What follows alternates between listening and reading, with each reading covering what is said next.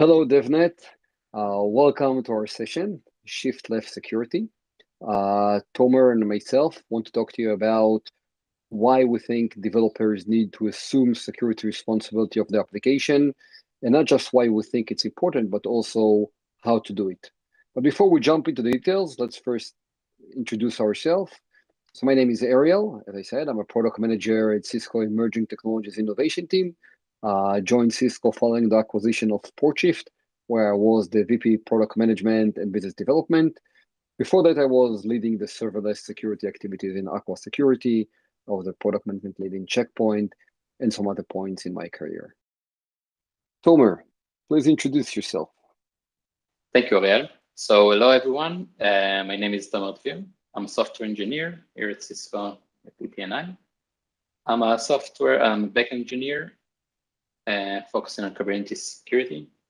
I joined Cisco about a year ago as part of the Portshift acquisition. So shifting security left, I hope nobody feels uncomfortable from this title, means that we want to introduce security checks and security work during the development and deployment phases. Why is it left? Because if you look at like the timelines of an application lifecycle, you design it, you develop it, then you deploy it, and you run it. And we want to shift security, which was traditionally on the right-hand side with the runtime part, moving it all the way to the left to the development and to the deployment phases. Now, why do we want to do that? Because early detection of security risk, while developers are still coding and writing their application, are still designing and planning the deployment configurations, is much more efficient. It's easier to detect, it's easier to fix, it's easier to replace. So it accelerates the process of taking corrective steps. It reduces the time to fix, and altogether you get a higher security value in a much more efficient way and shorter time perspective. Now, when we say shift left, what do we mean by that? So here we divide it to like three different phases. The first phase, which I think is pretty much the classical approach. This is where most of the development team are doing today, is we integrate the security scans, whether it's code scanning or dependency scanning, into our IDEs or into our continuous integration pipeline tools. So whether we're using Jenkins or GitLab or using any other new modern, continuous integration, it's very easy and pretty much straightforward to add code scanner or dependency scanner into this pipeline. A more advanced approach is by also taking these scans one step further, under the assumption that there are also deployment files. And even today, when everything is as a code, and we have infrastructure as a code, and everything is pretty much codified, we also want to extend this code scan also to the deployment files. Why is it important? Because this is where we can find, overly permissive permissions. We can find secrets which are kept in clear text. We can find runtime configurations which are not meant to be there, and many other elements that worth noting before deployment happens. But a real shift left approach, and this is the main focus of our session today, is talk about taking it one step further and really, giving the developers full responsibility on their application, even the runtime security. And this is where we think, the most important part and where all the efforts in. And this is where we're going to invest the big portion of this session. But before we start, let's first jump into just like quickly, illustration of what do we mean by the classical approach. So as I described, CI phase, we want to edit, just when we build an image, okay, if it's, container image or like a Docker, if it's, any other application image, in the build process, we want to add some code scanning step. So it will allow to discover if there's any security vulnerabilities in the code, like in known CVEs or high CVEs or just newly discovered CVEs. It will also help us to find and identify what are the fixed versions of those CVEs that can eliminate them. And also we can find some security best practices, like if you build something with the wrong Docker file, wrong settings, or anything which can prevent you from potential security pitfalls. So Tomer, please show us a demo how does it look like in real life. Great, thank you, Ariel. So let's head up to our first demo. So in SecurityN, we build a CLI util for scanning a Docker image for vulnerabilities and for misconfigured Docker files. So in our example, we'll build application, and the first thing that we want to do is to have a database. So so in this case, we're using Postgres, and we just pick an older version of Docker 9.4. And this command will scan this image for vulnerabilities and for Docker misconfiguration. So the command line will scan the image for vulnerabilities and print the vulnerabilities to the screen. In addition to that, the results will be sent to the SecurityN console, and then we can view it there for better graphic interface. So as we can see, the image was scanned, and we see some critical vulnerabilities. So it is highly recommended that the image that is used in production would not have critical vulnerabilities. So let's head up to the SecurityN console and see how this looks like in there. So in the SecurityN, let's refresh the page. And we can see that the new entry is here. So here we can see our Postgres, and we can see that the version is 9.4. And we can see that there are 3 critical vulnerabilities. So if we'll click on the image, we can see the list of vulnerabilities. We can see that we have 3 critical vulnerabilities, and we can drill down and can see more details about the vulnerability. We can see the CVSS explanation about the vulnerability, and we can see that there is a fix available. So what we want to do, we want to upgrade to the latest and greatest Postgres. So let's jump back to the command line, and instead of Postgres 9.4, we use the latest and greatest. We use 13. So now the image is scanned for vulnerabilities and Docker misconfigurations. And again, the results will be printed to the screen and will be sent to the SecurityN for a deeper inspection. So while the image is being, so you see that the image is scanned, and now we can see that there are few, so we have medium vulnerabilities, we have a high, but in this version, we don't have critical. So it's highly recommended to use the latest and greatest in terms of image vulnerabilities. So we're also scanning the Docker file, and the results will be sent to the SecurityN. So if we refresh the page, we see a new entry. So we have, first we had the 9.4, now we have the 13. And we can see that there are no critical vulnerabilities, and the amount of high vulnerabilities is also very low. And we can also go to the image itself, and we can go to the CIS benchmark, and which is inspecting the Docker image. And we can see that except for one warning, the image and the Docker file is pretty well formed. Thank you, Tomer. And let's talk about how we shifting left even in the CD. So the continuous deployment that you can see on the left side of my screen is how do we deploy our artifacts into the production environment or into like a real environment. And here, we have in Helm the ability to do a dry run. In Terraform, we have the ability to see the plan. This is something that if you add the security checks into these stages, it allows you to get good visibility and potential pitfalls, which are not related to the code, but related to the metadata that container or any artifact generate with it.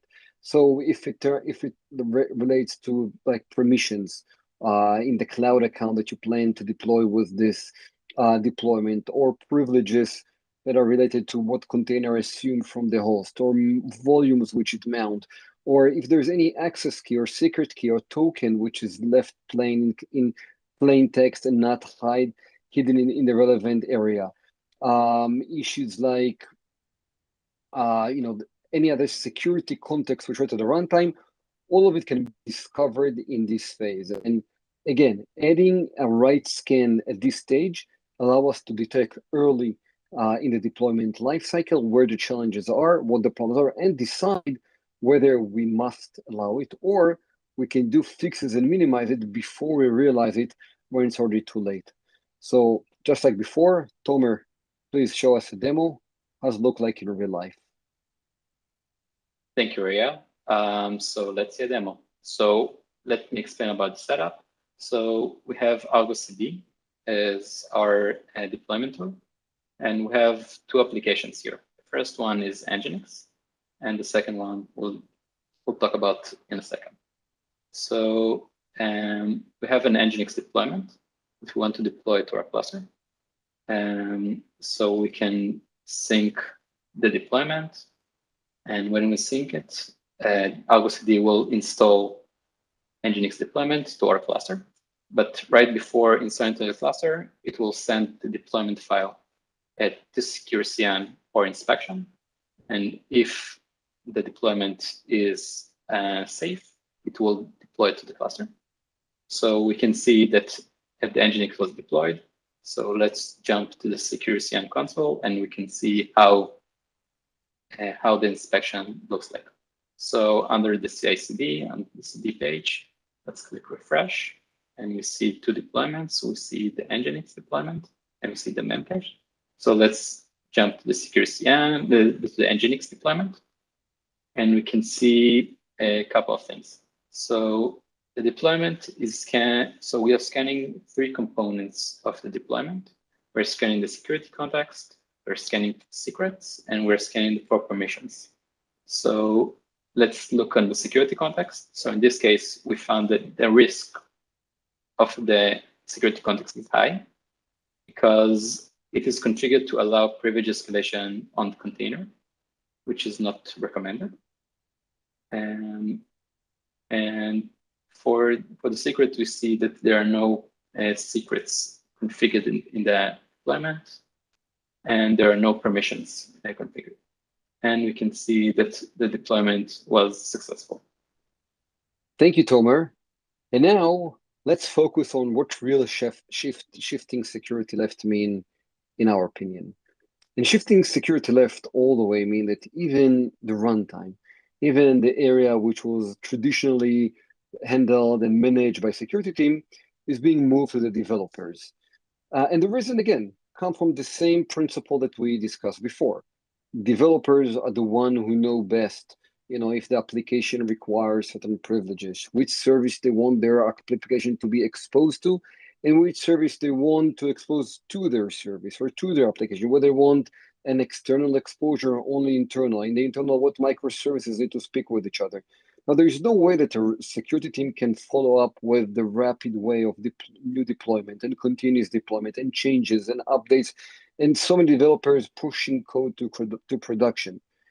But in order to do that, and I hope you all agree with me, we need to have the right tools. We need to have the right set of tools in order to do that, to allow developers to define them. Because otherwise, of course, it's a nice idea, but cannot be implemented. And the concept that we want to show over here is to move into policy as a code, just like we move from configuration files to what we call today infrastructure as a code. Today we codify everything around the application. We also want to codify the policy. So we want to create a policy in the way that developers can do, and where developers are accustomed to do, something would allow them to create with the deployment files of their applications, also the policies, the security policy of the application, something that will allow it to simultaneously get into action and take place.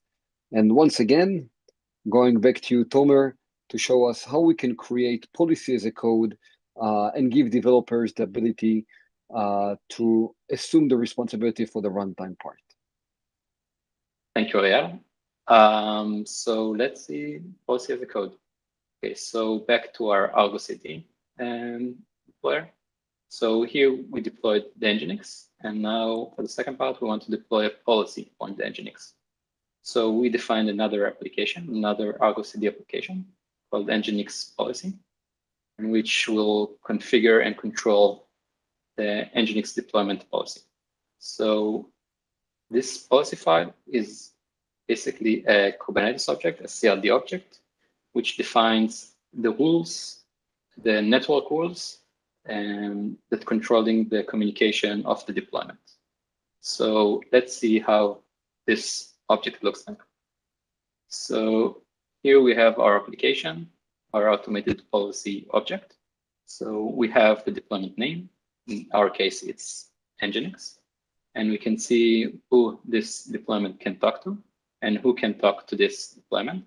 So we can see, so for this, for example, Nginx can communicate with our database and cannot communicate to external services, but it can receive a connection from external services, but cannot receive connection from internal services.